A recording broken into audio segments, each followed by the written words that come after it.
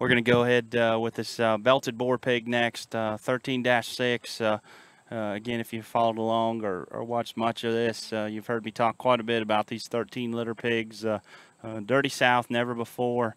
I think this one has a bright future, you know, regardless of what you decide to do with him. I think his extra stoutness, his skull, and then just a really flexible kind of hip and rear leg. If you want to make him a show barrow, certainly think he can do that really well. And then again, if you're in the market for a boar prospect, I think, man, a really neat pedigree, tying Dirty South and Never Before together. 13-6 on the belted boar pig here.